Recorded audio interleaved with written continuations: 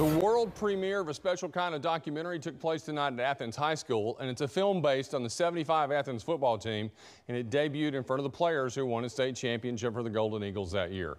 News 19's Daryl Burke joins us live from Athens to discuss what that special night meant for the high school and the entire Athens community. Well, Greg, players and coaches from that 1975 team reunited here at Athens High School to watch Willie's Gift. The documentary showcases the Golden Eagles football team and their magical 1975 season. Current Athens football players, along with the members of the community, got the opportunity to meet the former champs. While the film is about the 1975 season and how special it was for the program, it was created in part due to the connection that was developed between high school football and the community here in Athens. Larry McCoy coached the team to that state championship, and he talked about football meaning more than just winning games.